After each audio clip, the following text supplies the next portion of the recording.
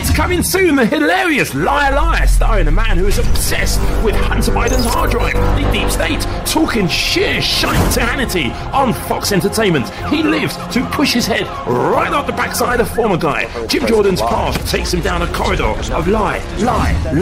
Coming soon, a movie with 0 stars. Try and miss it. The gentleman from New York is recognized.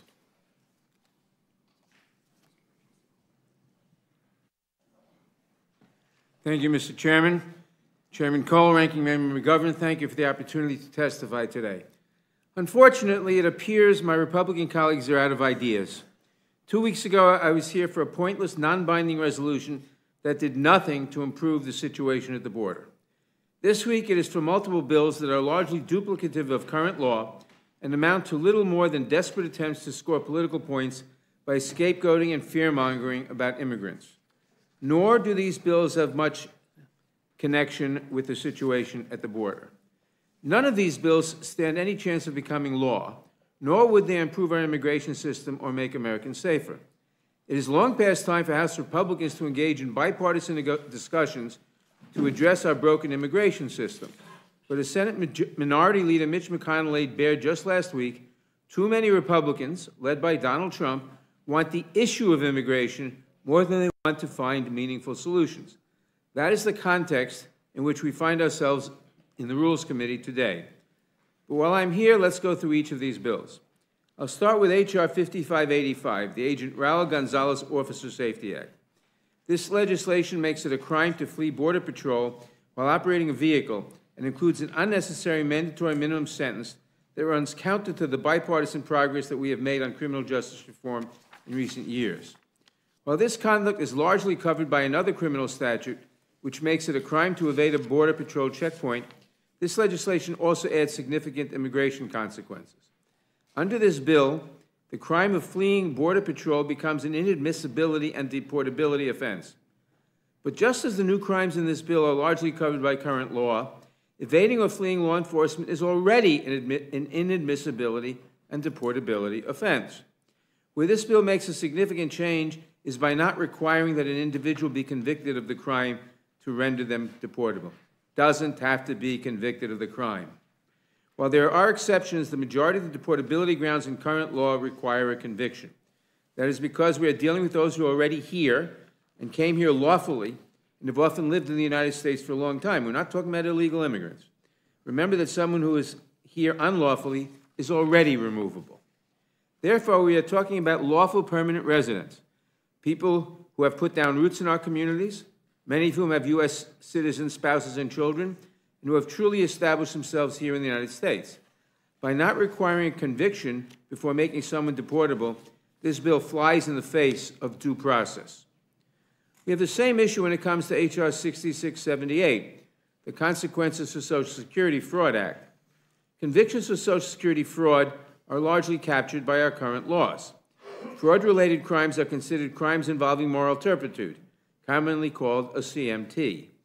And convictions involving falsely making, forging, counterfeiting, or altering a document that can be used as evidence of authorized stay or employment in the United States is specifically defined as an aggravated felony. A conviction for any of these already makes someone deportable. Unfortunately, the majority once again decides not to require a conviction for people to be deported, and once again places their desire to attack and demonize immigrants before any concern for due process. Then we have H.R. 6976, the Protect Communities from DUIs Act. At least for this bill, the majority requires a conviction to deport a green card holder. Driving under the influence, or DUI, is, of course, a serious issue. No one wants to see individuals who are true threats to public safety eligible for immigration benefits. However, serious DUI convictions already make an individual inadmissible and deportable under current law. DUI, where the maximum possible penalty is a year or more, and where there is serious bodily harm, hit and runs, aggravated DUI, driving with knowledge of an invalid, suspended, or revoked license, are already CIMTs. But this bill goes much further. It does not take into account the DUI statutes across our country are broad and varied. Some states allow DUI prosecutions of individuals who are asleep, inebriated in their car, even if their car was parked in their own driveway. And this is not hypothetical. We know this to be the case because people have actually been prosecuted and convicted for DUI for these minor infractions. This issue and other problems with these bills could have been addressed by amendments that Democrats offered during our markup, but each was rejected on a party line vote. The last bill, H.R. 6679, the No Immigration Benefits for Hamas Terrorist Acts, is very personal to me. On October 7th, Hamas committed a horrific assault on innocent civilians in Israel, murdering 1,200 people, including 32 Americans, killing the most Jewish people in a single day since the Holocaust. Even today, over 110 days later, Hamas continues to hold innocent men, women, and children in captivity. Not a day goes by that I don't think of the hostages and the horrors they continue to endure. Too many lives have been shattered by this attack and the war that followed on both sides of the conflict. This bill has a goal that I strongly support: to ensure that no one involved with the planning or commission of the October 7th attacks can enter the United States or receive any immigration benefit. It is not clear what its purpose is, however, since such individuals are already barred from entry and cannot receive any immigration status. Hamas has been listed as a terrorist organization by the State Department since 1997, and our immigration laws are very broad, saying that the United States merely needs, quote, reason to believe, close quote, that any non-citizen has engaged in terrorist activity, provided material support to terrorists, or is a member or representative of a terrorist organization or a group that endorses or espouses terrorist activity to be inadmissible to the country. The breadth of this provision is so extensive, it has been used to bar someone from accessing asylum who was forced to cook and clean for a guerrilla group. As such, this bill is largely redundant to current law. Even the nonpartisan Congressional Budget Office determined it would have little to no impact because of the breadth of existing law. We asked the majority to work with us to ensure that this legislation had no unintended consequences, and to format this legislation, as we normally do, as visa sanctions legislation. But unfortunately, this request was ignored. For decades, the Judiciary Committee and the Congress have used visa sanctions to target specific individuals engaged in specific events. However, the majority here has chosen a different path and directly amends the Immigration and Nationality Act, something we did not even do after September 11th when we wanted to target al-Qaeda. I will still support this bill, but I worry that the majority's inability to work with us will doom its chances to become law, making it another meaningless vote. I'm disappointed that they would take this important issue and turn it into a partisan political football. Unfortunately, that seems to be the standard operating procedure under this Republican majority. Thank you for the opportunity to testify, and look forward to the committee's questions. Member Mr. McGovern to make any remarks he wishes to make. Well, thank you, Mr. Chairman, and thank you for beginning this hearing by recognizing the 3 American service men who lost their lives in Jordan, and we pray for their families, and we also pray for those who have been wounded in that attack. Mr. Chairman, we've been hearing for months that Republicans care about border security. Bills every other week about the border. None of them ever become law. Press conferences and visits to the border amounting to nothing. Speeches and lectures about the border, all for show. Claims that Democrats don't care about border security, which is categorically false. But today I'm genuinely shocked because the Senate, at the urging of President Biden and in a bipartisan way, is working on an immigration bill to address border security.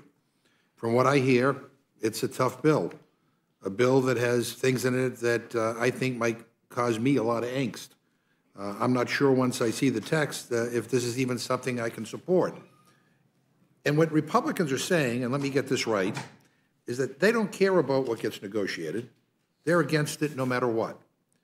And not because they don't like what's in the bill. They're against it because Donald Trump, who they're all afraid of, told them they have to be against it. Trump wants to demagogue the border, to use it as a campaign issue, and to scare people by demonizing immigrants and peddling fear and hate. So our side will keep an open mind until these negotiations wrap up, but please spare us the outrage and indignation. The truth is out there for everybody to see. Republicans want inaction at the border because they want to make this a campaign issue for Trump. Trump the guy who said he would build a wall and Mexico would pay for it. Remember that guy? Remember that? Never even finished his stupid wall, by the way, and instead it was the American taxpayer who paid for what little of it was built. This is why people hate Washington. It's all theatrics from my friends on the other side. It's all for show, all so they can go on Fox News and blame President Biden for the border problems that they refuse to fix. Republicans wanted to cut customs and border protection personnel. They rejected President Biden's request for $106 billion for border security, and then they voted against funding for border security. And now they're against a border security deal before they even know what's in it. A deal, by the way, that conservative Republican senators say would be the toughest, strongest border security bill in a generation. Unless, I mean, maybe did I miss something? Is Tom Tillis a liberal Democrat now? Senator Tillis, who has been working on this deal, called out House Republicans. He said, and I quote, "Don't pretend that this policy isn't strong. If you want to admit you're afraid to tell Trump the truth, that's fine. But for you to take a look at this framework and say it's a half measure, you're not paying attention or you're not telling the truth," end quote. And what about Senator Langford? Is he a Democrat now? He said just yesterday on Face the Nation that you all, meaning House Republicans, and I quote, "actually don't want to change in law because it's a presidential election year," end quote. Since you're all so scared of Trump, let me quote the leader of our party, President Joe Biden, quote, "What's been negotiated would, if passed into law, be the toughest and fairest set of reforms to secure the border we've ever had in our country. It would give me, as president, a new emergency authority to shut down the border when it becomes overwhelmed. And if given that authority, I would use it the day I signed the bill into law," end quote. Now, who knows how these negotiations go? I'm keeping an open mind. But for Republicans to claim that they care so much about the border, to talk about how they want immediate action, and then to reject a border security deal before it's even been released is really kind of cynical. It's one of the most cynical things I think I've seen in all my time here. And then there's even a question of whether these useless messaging bills that are before us today actually make it to the floor. The far right voted down a rule a couple of weeks ago in retaliation for the funding deal that Speaker Johnson struck with the Democrats. That's the fifth rule this Congress that's gone down. Republicans used to waste time passing bills that had no chance in the Senate. Now they waste time trying to pass bills that they can't even pass in the House. So we don't pass laws up here anymore. We barely even pass rules. So maybe my colleagues on the other side of the aisle, maybe Mr. Roy or Mr. Norman, will tell us how they plan to vote on the rule, because if they're going to vote against the rule again, let's just save ourselves the time and not even bother with the rest of this hearing. And at the end of the day, the truth is that Republicans don't want to fix the border. House Democrats, Senate Democrats, President Biden, and now with the cooperation of Senate Republicans, you know, we have been ready and we've been willing to work together in a bipartisan way to solve this country's problems. Republicans apparently care more about making Trump happy than border security. What a shame. I yield back my time.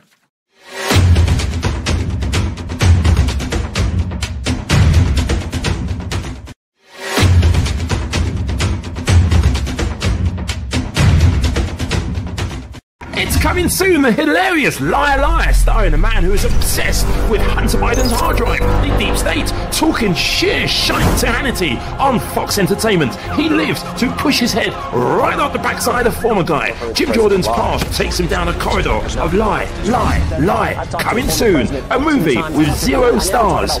Try and miss it.